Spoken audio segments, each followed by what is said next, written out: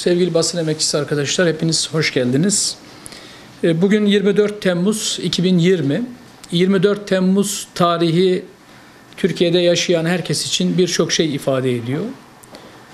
Öncelikle Lozan Anlaşması'nın yıl dönümü.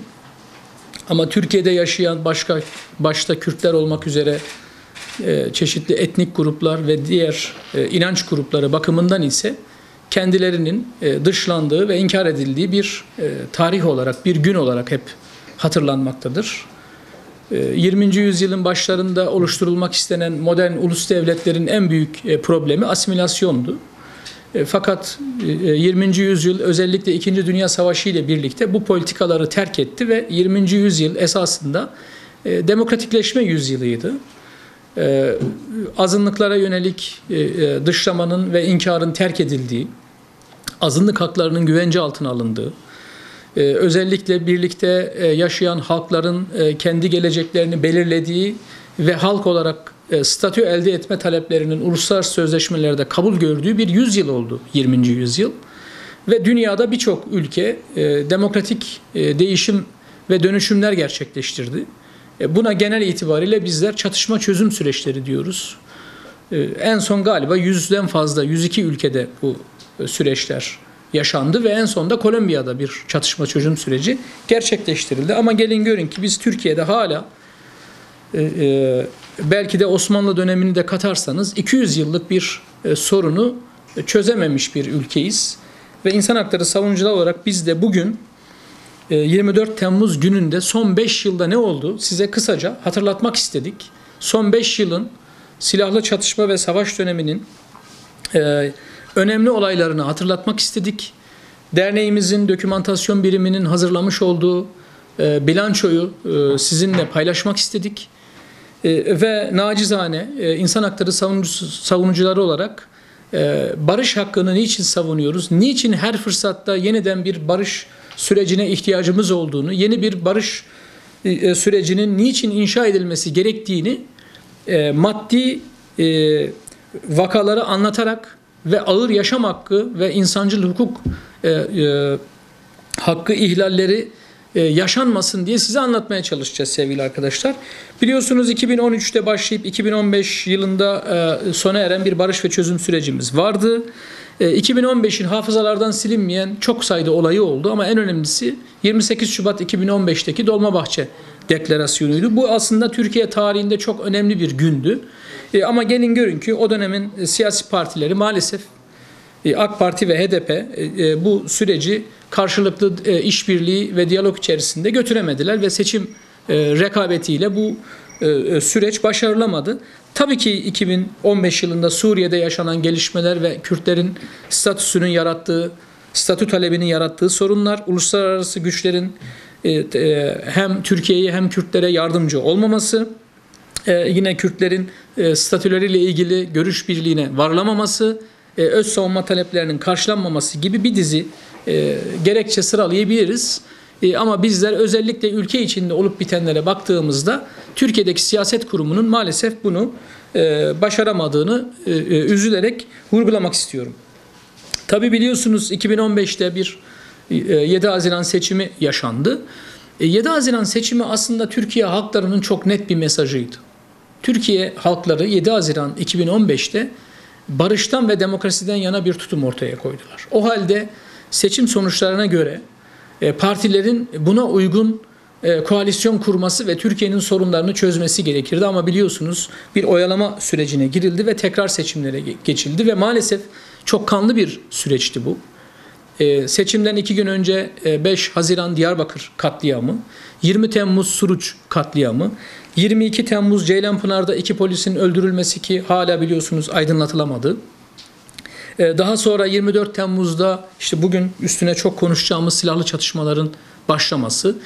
10 Ekim Ankara Gar katliamı ki Türkiye tarihinin en büyük sivil katliamıdır. Biz burada bulunan arkadaşlarımız o katliamdan şans eseri kurtulduk sevgili arkadaşlar. Yani biz de o saatte orada olsaydık belki biz de şimdi aranızda olmayabilirdik. Daha sonraki süreçler yaşandı ve maalesef Türkiye hızla antidemokratik ve otoriter bir sürece doğru evrildi. 2015'in hafızalardan silinmeyen bir diğer olayı ise Türkiye tarihinde ilk defa 16 Ağustos 2015'te birlikte 24 saati aşan uzun süreli sokağa çıkma yasaklarıyla Türkiye tanıştı. Biliyor musunuz, hala bu sokağa çıkma yasakları devam ediyor. Mesela Sur'un hala girilemeyen mahalleleri var. Devam eden, yani geceleri devam eden sokağa çıkma yasakları olduğunu biliyor musunuz sevgili arkadaşlar?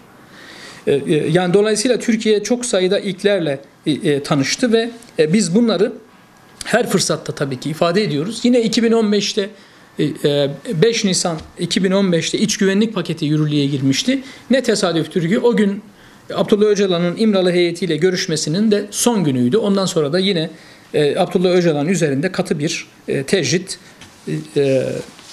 uygulanmaya devam etti. Sevgili basın emekçisi arkadaşlar, bizler bazı satır başlarını size ve kamuoyuna sizin vasıtanızla hatırlatmak istiyoruz. Toplumun hafızası maalesef çok zayıf.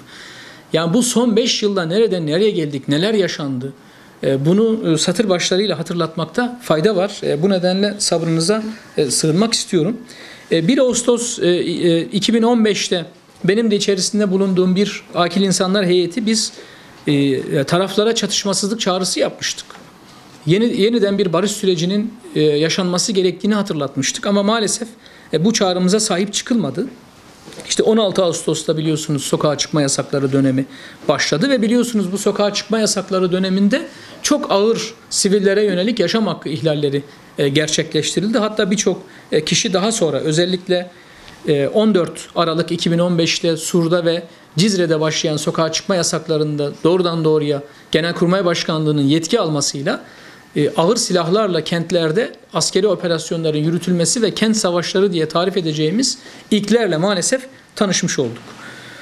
Katliamlardan bahsettim ki 10 Ekim 2015 katliamı doğrudan doğruya barış mitingine yönelik bir katliamdı. Bu hiçbir zaman hafızalarımızdan çıkmayacak ve yaşamını yitiren herkesi hem Suruç'ta hem Ankara Gar'da yaşamını yitiren herkesi bir kez daha anmak istiyorum. 1 Kasım seçimlerinde nihayet AK Parti yeniden tek başına iktidar oldu ve muradına erdi. Erdi ama Türkiye bu sefer hızla otoriterleşti. Yani dolayısıyla bunu hep her fırsatta vurguluyoruz. Sokağa çıkma yasaklarının sürdüğü Cizre'de biliyorsunuz Ocak 2016 ile Şubat 2016 tarihleri arasında 3 bina bodrumunda sayılarını hala bilemediğimiz sayıda 140 ila 170 arasında insan katledildi. Bunlarla ilgili hukuksal süreçler sevgili arkadaşlar halen devam ediyor. Biz de o dönem zor koşullar altındaki hukukçu arkadaşlarımıza yardımcı olmak ve ağır yaşam hakkı ihlallerini engellemek adına bu dosyaları Avrupa İnsan Hakları Mahkemesi'ne ve Anayasa Mahkemesi'ne taşımıştık. Bu süreç halen Anayasa Mahkemesi'nde devam ediyor. Bunu özellikle vurgulamak istiyorum. Daha sonra ne oldu? Mayıs 2016'da biliyorsunuz milletvekillerinin dokunulmazlıkları kaldırıldı. Bu çok garabet bir durumdu. Ana muhalefet partisi lideri anayasaya aykırı olduğunu bile bile evet oyu vereceğim diyerek aslında oldukça talihsiz bir durum yaşattı Türkiye'ye ve Türkiye hala bu sancıları çekmeye devam ediyor. Sonra ne oldu? 15 Temmuz 2016 tarihinde askeri darbe girişimi oldu arkadaşlar ve daha sonra bu bir karşı darbe sürecine dönüştü ve 20 Temmuz 2016'da 2 yıl sürecek olağanüstü hal uygulaması başladı. Bu 2 yıllık süreçte çok ciddi anlamda ihlaller yaşandı. Bu konuda çok sayıda raporumuz var. Bunlara bakılabilir. 25 Ağustos 2016'ya geldiğimizde Türkiye'deki silahlı çatışmaların artık Türkiye dışına başka boyutlarıyla taştığı bir tarihtir bu. Türkiye Suriye topraklarına askeri olarak girdiği tarihtir. Cerablus üzerinden Bab ve Azez bölgesini askeri kontrolü altına aldığı tarihtir. Sonra Türkiye tarihinde yine ilklerle tanışıyoruz. Yani askeri darbe dönemlerini saymazsak 25 Ekim 2016'da Diyarbakır Büyükşehir Belediye Eş Başkanları Gülten Kışanak ve Fırat Anlı gözaltına alındı ve sonra da biliyorsunuz o dönemin yani 2016 ve 2017'de devam eden kayyum dönemleri başlatılmış oldu. Bu konuda çok sayıda rapor var. Özellikle Avrupa Konseyi Yerel ve Bölgesel Özellik Kongresi'nin raporlarına bakılabilir. 4 Kasım tarihi 2016 hafızalarımızdan silinmiyor. Benim de hafızamdan silinmiyor. Çünkü o gün sabah erkenden Halkların Demokratik Partisi Genel Merkezi önüne gitmiş ve bir siyasi partinin nasıl abluka altına alındığını bizzat kendim tanık olmuştum. Selahattin Demirtaş, Figen Yüksekdağ ve çok sayıda milletvekili gözaltına alınıp tutuklandı ki hala biliyorsunuz bu arkadaşlarımızın tutukluluğu devam ediyor. Ve özellikle Demirtaş'la ilgili Avrupa İnsan Hakları Mahkemesi'nin kararına rağmen. Bu süreçte tabii olağanüstü hal vardı. Türkiye'nin 16 Nisan 2017'de anayasası değiştirildi. Yani artık Türkiye o kadar hızla otoriterleşti ki bu çatışma döneminde tek kişi yönetimine dayalı bir otoriter sisteme geçti ve bu YSK marifetiyle yapıldı. Mühürsüz oy pusulası ve oy zarfları geçerli kabul edilerek bir ülkenin anayasası değiştirildi sevgili arkadaşlar. Hatta Osman arkadaşımız söyler, o gün Twitter'dan bazı mesajlar paylaşmıştık. Yani milyonlarca insanın mesajlarımızı okuduğu bir gündü o. Hiçbir zaman hafızamızdan çıkmayacak. Hepimiz şoktaydık yani. Anayasa referandumundan hayır çıkacaktı. İstanbul'un, İzmir'in, Ankara'nın hayır oyu verdiği bir referandumda nasıl oluyor da evet oyu çıkıyor? Bu süreçlerin hepsinin ileride çok titizlikle incelenmesi, araştırılması gerekiyor sevgili arkadaşlar. Bir ülkenin anayasası bir seçimleri yapmakla görevli bir yüksek yargı organının marifetiyle değiştirilemez. Bunun bakın bedellerini çok ağır ödüyoruz hepimiz. Bakın ekonomistler ne diyor? Başkanlık modeline geçtiğimizden beri ekonomi dibe vurmuş durumda. Hiçbir şeyi konuşmasak bile bu ülkenin ödediği ekonomik bedel oldukça ağırdır. Ve bunun vebali özellikle bu tarz yanlış ve iktidarın isteklerine uygun karar alanların omuzundadır, sırtındadır. Bu yük onların üstünden hiçbir zaman inmeyecektir. Sevgili arkadaşlar, sonra 2018'e geldik ve Türkiye'nin Ocak 2018'de Afrin'e yönelik askeri operasyonu gerçekleştirildi. Yani bakın çatışma sahası giderek büyüdü. Sonra 2018'de 24 Haziran 2018'de OHAL koşullarında milletvekilliği ve cumhurbaşkanlığı seçimleri yapıldı ve bu seçimlerde AK Parti çoğunluğu sağlayamadı. Yani çatışma ve savaş döneminde ısrar eden bir siyasi partinin çoğunluğu sağlaması mümkün mü? Ve mecburen Milliyetçi Hareket Partisi ile fiili bir koalisyona girmek durumunda kaldı. Yetmedi, devlet içindeki yapılar yetmedi, 90'lı yılların karanlık odakları. Herkes bir araya geldi ve Cumhur İttifakı diye tarif edilen ittifakı destekledi ve şu anda bu fiili iktidar koalisyonu Türkiye'yi yönetmeye devam ediyor. Ve dolayısıyla hiçbir alanda iyiye gidişin olmadığını rahatlıkla belirtmek istiyorum. Günlük yaşamdan tutun da hak ve özgürlük alanına kadar tamamen sorun alanlarıyla dolu bir ülke içerisindeyiz şu anda.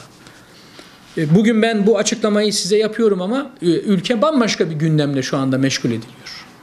Yani dolayısıyla Türkiye'nin gerçek gündeminin bu olduğunu, devam eden çatışma ve savaş olduğunu, ağır yaşam hakkı ihlalleri olduğunu, bunun Türkiye'yi tamamen otoriterleştirdiğini, güçsüzleştirdiğini tekrar hep vurgulamak istiyoruz.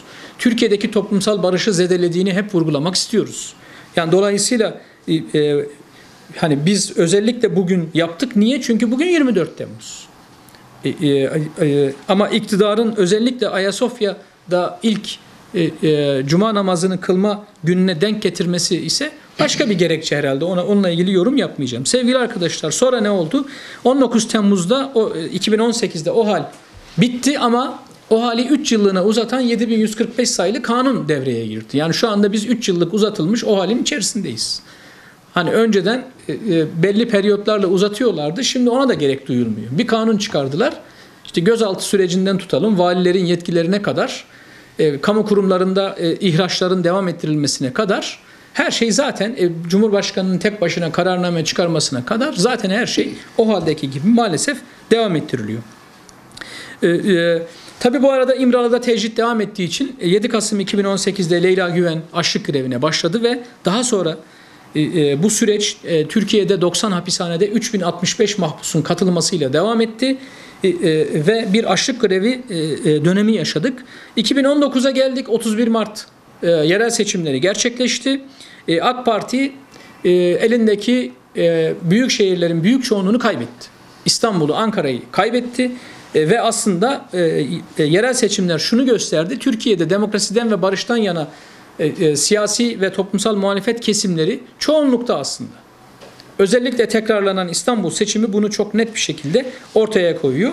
Leyla Güven'in başlattığı açlık grevleri ve birçok kurum ve kuruluşun etkili çalışmaları sonucunda hükümet Abdullah Öcalan üzerindeki tecriti bitirmek durumunda kaldı ve 2 Mayıs 2019'da avukatlarıyla yeniden görüşmeye başladı. Tabii bu süreç yanılmıyorsam 7 Ağustos 2019'a kadar sürdü. Yani sadece birkaç aylık bir süreç olarak kaldı. Ama şunu unutmayalım ki 2011'den beri avukatlarıyla görüştürülmeyen bir kişi sonunda 2019'da avukatlarıyla görüşme imkanına kavuştu. Şimdi bunlar olup biterken belki de yeni bir süreç acaba başlayabilir mi? Yeniden ılımlı bir noktaya gelinebilir mi diye beklerken herhalde İstanbul Büyükşehir Belediye Başkanlığı seçim sonuçları değerlendirilmiş olacak ki karşılığında 19 Ağustos 2019'da yeniden kayyum atama siyaseti devreye girdi ve sevgili Adnan Selçuk Mızraklı ve diğer Büyükşehir Belediye eş başkanları gözaltına alındılar. Daha sonra biliyorsunuz Selçuk Mızraklı tekrar gözaltına alınıp tutuklandı ve kendisine bir iftiracının beyanıyla hapis cezası verildi ve o süreçler şu anda devam ediyor ve o kayyum atamaları da devam ediyor. Bu konuda çok sayıda rapor var. Açıklamamızda bu raporlara hep link veriyoruz arkadaşlar uzatmamak için. Sonra ne oldu? Biz hani sürekli insan hakları savunucuları barış hakkını hatırlatırken yeni operasyonlarla tanışmaya başladık. İşte 9 Ekim 2019'da Suriye'nin kuzeydoğusuna askeri operasyon başlatıldı. Sevgili arkadaşlar, Türkiye tarihinde yine bir ilk oldu. Türkiye devleti önce Amerika Birleşik Devletleri ile daha sonra Rusya Federasyonu ile ateşkes anlamına gelen mutabakat zabıtları imzaladı ve aslında Suriye'deki Kürtlerin siyasi ve askeri oluşumlarını Amerika ve Rusya üzerinden tanımış oldu. Şimdi bunun siyasi anlamı budur. Peki o zaman siz bu meseleleri savaş yoluyla çözemeyeceğinizi anlamanız gerekir. Peki niçin o zaman savaşta ısrar ediliyor? Bunun adı terörle mücadele değil sevgili arkadaşlar. Birazdan açıklayacağım bilançonun orta büyüklükte bir savaş bilançosu olduğunu size özellikle hatırlatmak istiyorum. Yani dolayısıyla doğrudan doğruya görüşeceğiniz, sorunlarınızı doğrudan doğruya çözeceğiniz hem meclis zemininde hem her açıdan hem Abdullah Öcalan'la görüşerek hem ülkenizin vatandaşı olan kişilerle görüşerek çözeceğiniz bir sorunu niye gidip Amerika Birleşik Devletleri ile niye gidip Rusya ile dolaylı yollarla görüşüp zora, şiddete dayalı politikaları dayatıp hegemonya kurmak istersiniz? Gerçekten biz anlayabilmiş değiliz. Anlayabilen biri varsa gelsin bizi ikna etsin. Yani ben ikna olursam bu politikaları ben de destekleyeceğim. Ama ben bu dünya üzerinde hiç kimsenin beni bu konuda ikna edebileceğini düşünmüyorum. Çünkü biz bu meseleleri çok etraflıca uzun yıllar konuştuk, tartıştık. Aynı noktaya geri geliyoruz sevgili arkadaşlar. Bu ülkenin eski genelkurmay başkanları nasıl dönüp dolaşıp bu iş savaşla olmaz, bu iş öldürmeyle olmaz, bu ancak ve ancak siyasetle olur noktasına gelmişlerse bugün bu mücadeleyi yürüttüğünü söyleyen kişiler de aynı noktaya geleceklerdir. Yani dolayısıyla peki bunları bize niye yaşatıyorsunuz? Bunu sormaya hakkımız olduğunu düşünüyorum. Daha sonra biliyorsunuz 4 Haziran'da Leyla Güven'in Musa Farisoğulları ve Enis Berberoğlu'nun milletvekilliği düşürüldü ve 16 Haziran 2020'de de halen devam eden Irak'ın kuzeyine yönelik kapsamlı bir askeri operasyon başlatıldı. Sevgili arkadaşlar, şunu vurgulamak istiyorum. Şu bilançoyu size aktarmak istiyorum. Bu bilançomuzda 2015 ve 2019 yıllarını kapsıyor. 2020 yılının ilk 6 ayı yok sevgili arkadaşlar. Yani bu bilanço sadece 4 yıllık 5 yıllık bir bilanço. 15 ve 19. Şimdi bu bilançoda silahlı çatışmalarda yaşamını yitiren siviller, askerler, polisler, korucular, silahlı militanlar, yargısız infazlarda öldürülen siviller, saldırılarda yaşamını yitiren, saldırıya uğrayan, sivil yerleşim yerlerindeki saldırılarda yaşamını yitiren sivil, asker, polislerden oluşan bir bilanço. Bu bilançoda toplam 5365 kişi yaşamını yitirmiş, 7986 kişi yaralanmış. Sevgili arkadaşlar, bunlar İHA'de Dokümantasyon Merkezi'nin tespit edebildiği verilerdir. Yani teyit edebildiğimiz verilerdir. Her zaman gözlemlerimiz şunu gösteriyor ki maalesef bu sayıların özellikle silahlı çatışmalarla ilgili bölümündeki sayıların her zaman çok yüksek olduğu ortaya çıkmıştır maalesef. Yani dolayısıyla orta büyüklükte bir savaş bilançosundan bahsediyoruz. Kaldı ki bu sayılar içerisinde Türkiye'nin Suriye'de ve Irak'ta gerçekleştirdiği askeri operasyonlarda yaşamını yitirenlerle ilgili bilgiler yoktur sevgili arkadaşlar. Yani Suriye'de ve Irak'ta yaşamını yitiren siviller, askerler, polisler, güvenlik görevlileri, silahlı militanlar, korucularla ilgili rakamların olmadığını özellikle belirtmek istiyorum. Sevgili arkadaşlar, bizler insan hakları savunucularıyız. Bizim için barış hakkını savunmak önceliklidir. Barış hakkını savunmak da bir insan hakkıdır. Birleşmiş Milletler Genel Kurulu bu konuda aldığı çok sayıda kararı vardır. Dolayısıyla bu kararları her fırsatta hatırlatıyoruz. Biz bu vesileyle yeniden bir barış sürecinin inşa edilebileceğini düşünüyoruz ve bunun için de atılması gereken önemli adımları size vurgulamak istiyoruz. Siyasi iktidarın Kürt sorununun varlığını kabul ederek en az cumhuriyetle yaşıt bu sorunun çözümünün demokratik ve barışçıl yollarla olacağını kabul etmesi ve buna uygun bir siyasi irade oluşturması gerektiğini vurguluyoruz. İstenirse bu siyasi irade çok rahatlıkla oluşabilir. Çünkü şu anda Türkiye'yi yönetenler 2013-15 dönemini yaşayan insanlardır. Bu meseleyi çok etraflıca bilen insanlardır. Dolayısıyla buzdolabına konan sürecin yeniden buzdolabından çıkması gerektiğini, çıkarılması gerektiğini tekrar vurgulamak istiyoruz. Bunu talep etmek bizim hakkımız. Biz bu kadar insanın daha, bunlar minimum rakamlardır, ölmesini ve yaralanmasını istemiyoruz. Bu kadar basit. Sevgili arkadaşlar, devam eden silahlı çatışma ve savaş halinin 5 yıl gibi uzun bir sürede nihai olarak sonuca bağlanmadı ve bağlanamayacağının da anlaşılması gerekir. Yani dolayısıyla bir an önce çatışmasızlık ortamının sağlanması gerekir. Eğer bakın ve bu konuda herkes üzerine düşen sorumluluğu yerine getirmelidir. Eğer birileri bize işte savaşla yaşam sürekli, hani bir doktrin vardı ya, Amerikalılar İkiz Kulelere saldırıdan sonra dünyaya bunu ezberletmeye çalıştılar. Yani sürekli savaş doktrini, işte sürekli terörle mücadele doktrini. Şimdi bunlar gerçekten halkları, ulusları, devletleri, toplumları, toplulukları zayıf düşüren, sürekli çatışma halinde tutup onları sömüren politikalardır. Dolayısıyla küresel anlamda empoze edilen bu politikalara Türkiye halkının, Türkiye'deki siyasi iktidarın, Türkiye'deki siyasi partilerin karşı çıkması gerekir. Siz hiçbir halkı, hiçbir yerde yaşayan insanları, halkları sürekli savaşla oyalayamazsınız. Çatışma siyasetiyle yürütemezsiniz. Buna son vermeniz gerekir. Yani dolayısıyla hiçbir zaman bir tarafın kesin hegemonya kuracağı, diğer tarafı tamamen yok edeceği bir süreç yoktur sevgili arkadaşlar. Eskilerin deyimiyle Sri Lanka modeli diye bir model yoktur. Sri Lanka'da bile yeniden görüşmeler başlamıştır. Yani dolayısıyla Kürt meselesi o kadar büyük bir mesele haline gelmiştir ki artık uluslararası bir mesele haline gelmiştir. İktidar sözcülerinin sürekli Türkiye içiyle ilgili verdiği rakamlar gerçekten bazen bizi dehşete düşürüyor. İnsanlardan bahsediliyor. Bu rakamlar ekonomik rakamlar değil. Eşya rakamları değil. Bunlar insanlara ait rakamlar. Yani dolayısıyla herkesin oturup bir kez daha düşünmesi gerekir.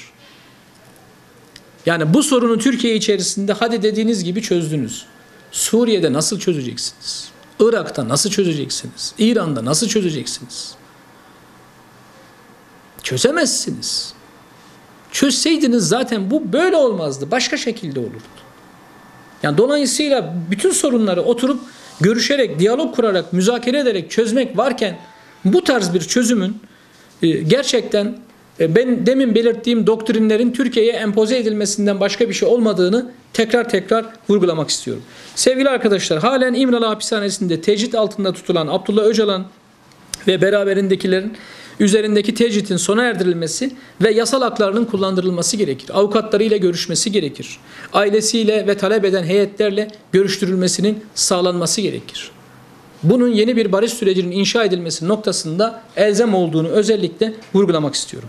Sevgili arkadaşlar, Kürt sorununun tabii ki Türkiye Büyük Millet Meclisi nezdinde çözülmesi mümkündür ve Türkiye Büyük Millet Meclisi zaten ana muhataptır. Mecliste özellikle grubu bulunan siyasi partilerin bu konuda inisiyatif alması gerekmektedir. Ve tabii ki bu vesileyle Halkların Demokratik Partisi'nin dışlanması siyasetine son verilmesi gerekir. HDP bu ülkenin 3. büyük partisidir. Bir tarafta Cumhur İttifakı vardır, bir tarafta Millet İttifakı vardır ama bir tarafta da Demokrasi İttifakı'nın ana partisi HDP'dir. Şimdi dolayısıyla bu ülkenin Demokrasi İttifakı'nın merkez partisi olan HDP'yi siz kesinlikle dışlayamazsınız, ötekileştiremezsiniz. Bu uygulamalara son verilmesi gerekir. Aksi takdirde sorunlar nasıl çözülecek? Nasıl diyaloglar kurulacak? Nasıl yeniden barış süreci inşa edilecek? Bu soruyu tekrar sormak istiyoruz. Sevgili arkadaşlar, hapishanelerde tutulan başta Kürt siyasetçiler olmak üzere seçilmişlerin ve diğer tüm siyasi mahpusların en kısa sürede salıverilmesi gerekir. Bakın, bir infaz kanunu değişikliği çıkarıldı. Siyasi mahpuslar aleyhine düzenlemeler yapıldı. Bu tarz politikalardan mutlaka vazgeçilmesi sağlanmalıdır. Siyasi iktidarın bu kayyum siyasetine son vermesi ve seçilmişleri tekrar göreve iade etmesi gerekir ki Kürt halkının iradesine saygıyı ortaya koyabilsin. Eğer siz seçmen iradesine, halkın iradesine saygıyı yeniden tesis etmezseniz güveni kaybedersiniz. Dolayısıyla güvenin sağlanması bakımından da bu politikaya son verilmesi gerekir.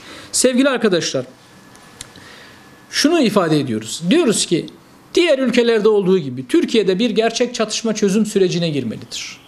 Bu çatışma çözüm sürecinin nasıl olacağını elbette ki siyasi iktidar, görüşeceği muhatapları, taraflar karar verecektir. Bunun çok değişik yol ve yöntemleri vardır. Ama önemli olan bir çatışma çözüm sürecine girilmesi noktasında yeni bir siyasi iradenin tesis edilmesidir. Ortaya konmasıdır, irade gösterilmesidir. Bunu hep hatırlatmaya devam edeceğiz. Sevgili arkadaşlar, bizler barış hakkını savunmaya devam edeceğiz. Barış hakkında ısrarlı olacağız. Unutmayalım ki savaşın devam ettiği ülkelerde barış sağlanmadan, yeni bir barış süreci inşa edilmeden demokratikleşme sağlanması pek mümkün gözükmemektedir. O yüzden demokrasi isteyen tüm çevrelerinde öncelikle barışı savunma noktasında, yeni bir barış sürecinin inşa edilmesi noktasında inisiyatif alması gerektiğini tekrar vurgulamak istiyoruz.